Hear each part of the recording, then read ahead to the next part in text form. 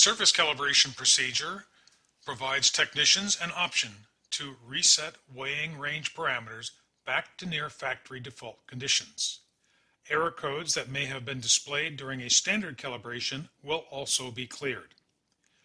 The procedure shown is applicable to Combics indicators, but it is also possible to perform the same procedure on Midrics products. There are substantial differences between the service calibration and standard calibration. Standard calibration adjusts weighing range only without clearing linearity or dead load.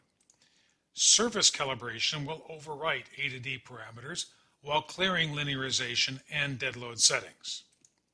Also, the service calibration will eliminate INF 71 error messages. And finally, the service calibration allows the weighing range to be calibrated even if the scale display is unstable.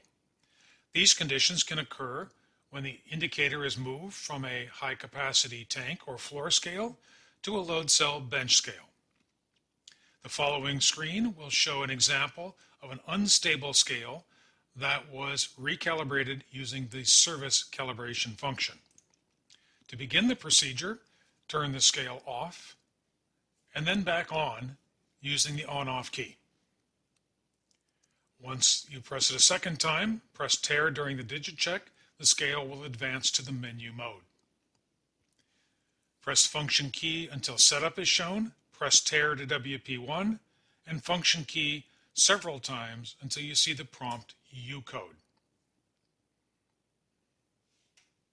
At the prompt U code, press tare and key in the service code 202122. Once this code is entered, it is important to hold the tare key, not just touch it.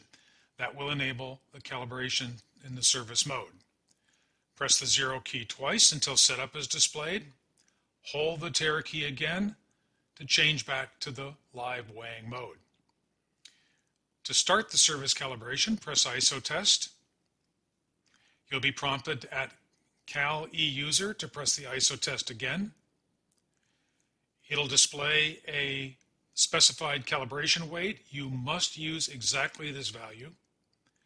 And then finally press ISO test a third time to calibrate the scale, clear all linearization and dead load parameters. The scale is now calibrated and is ready for use or re-entry of new linearization and dead load parameters. It's important to keep in mind that when the scale is turned off, the service calibration will be erased and the ISO test key will resume its normal function as a standard calibration key. This concludes this demonstration of the service calibration procedure.